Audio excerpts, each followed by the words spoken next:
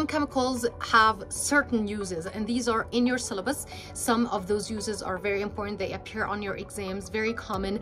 And these are the easiest questions, really, really easy. So make sure you know those because you don't want to lose those easy marks. Okay, so these are all summarized in one page, guys. That's the shortest it can get. Okay, so make sure you go to the description below, you print my PDF document, and it's just one page, so make sure you print it physically and you review it a few times before your exam. All right, it's very short. It's not going to take more than 5 minutes of your time. So the first thing is uses of chlorine. So chlorine has 3 uses.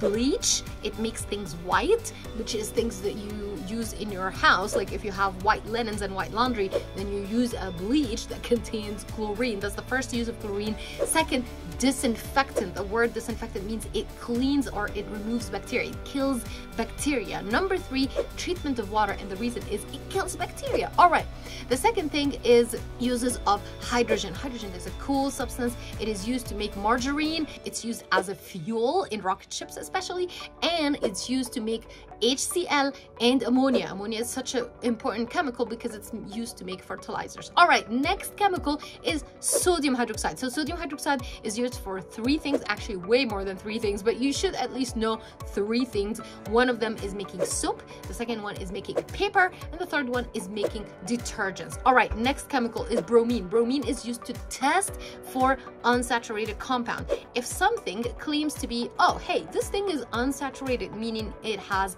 double bond C, carbon double bond C, you can make sure that these people are right by adding bromine. If it decolorizes, then yes, it has a double bond. If it doesn't decolorize, then no, these people are liars. All right, that's the bromine use. Next chemical is ethanol. Ethanol is used as a solvent and as a fuel. Next chemical is ammonia, such an important chemical. It's used to make fertilizers, and fertilizers improve the growth of crops, and it's used to make nitric acid. Next chemical, oxygen. So important. Where do you use oxygen? In breathing, right? If you go to a hospital, there are oxygen cylinders. Why? Because patients need it. They're sick, they need oxygen. So that's one thing. Breathing apparatus in hospitals, in diving, astronauts, right? Second use is making steel, because you pass oxygen through the molten iron to get rid of carbon. And third use is welding. It burns a fuel called acetylene to produce high energy that melts the metal so that you can weld. You do this welding where you attach 2 metals together. Next chemical, carbon dioxide. You use carbon dioxide as a fire extinguisher. I have carbon dioxide extinguisher in my kitchen. Everybody should. And the second use is making dry ice, and this is helpful for cooling things. And then the third use is making fizzy drinks. So Coca-Cola and Pepsi and stuff, these basically have carbon dioxide dissolved in them, which makes them really very tasty. All right, next thing is diamond. It's used in cutting and drilling, very important use. Graphite is the next thing. It's used as electrodes. It's used also as lubricants and in pencils. Next chemical, silicon oxide. This is basically sand. So if you go to the beach, next time you go to the beach, just brag to your parents, to your siblings, and say, hey, this sand is basically silicon oxide, and it's used to make glass. Next chemical, potassium manganate, KMnO4. It's used to test for reducing agents. Do you know why? Because it's an oxidizing agent. Next chemical, potassium iodide.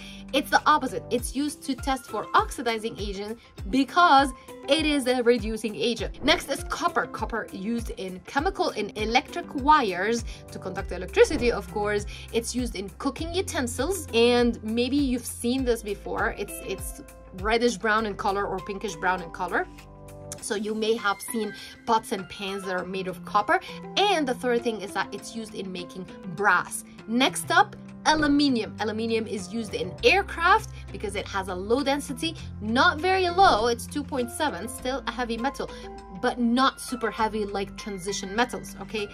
A density of 2.7 is really, really light. considering it's a metal, guys. This is a metal, okay? It's not a gas, it's not plastic, all right? But we need it to be light because this thing is going to be going up in the air. It's an aircraft. The second use of aluminium is making overhead cables, those cables that are hanging out like up there in the air. And the third use is making food containers. And the reason is aluminium does not corrode. Aluminium, I mean, it stays forever. So you don't want to eat in something that's going to corrode or rust, right? Okay. Next up is high carbon steel. High carbon steel is used in to make railway tracks because it's strong. That's the reason. It's used to make hammers, and it's used to make drills and cutting tools. And the reason we use high carbon steel is that high carbon steel is really, really strong, okay? It does corrode. Slower than pure iron, but it does corrode. So do not write on the exam that we use high carbon steel because it doesn't corrode, because it does. All right. The next one is stainless steel. Stainless steel actually does not corrode. It does not rust ever. Okay. And that's why we use it in these three important things. Number one, cutlery, your spoons and forks and knives are made of stainless steel because they do not rust. And number two, surgery tools. We don't want to use surgery tools that may rust. All right, no, thank you very much. And then number three is pipes in chemical factories. The next thing is mild steel. Mild steel is used as the core in electric cables. It's also used in car bodies. So the car that you use every day to go to school or go to, you know, your gym or whatever, that car is made of mild steel. And the reason is that it is strong. It does corrode, and that's why we paint our cars. So it does corrode, but it is hard, and that's why we make cars from mild steel. We also make machines and screws out of mild steel again because it is strong. Next up, zinc. Zinc is used to galvanization of iron to protect iron from rusting and to make brass, because when mixed with copper, it makes brass, which looks beautiful, and it's used in decorations and stuff. Next is polymers. We use polymers to make fabrics, to make ties, to make parachutes, to make robes. Really cool. Problem is non-biodegradable, so it never breaks down. Bacteria cannot decompose it.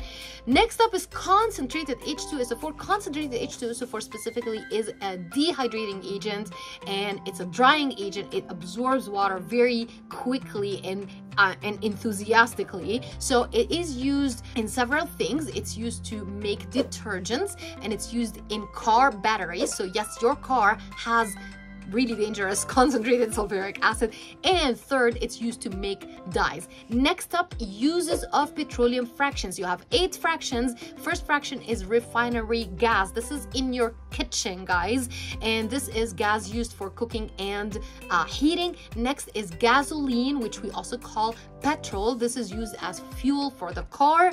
Next is naphtha, and this third fraction is used to making chemicals.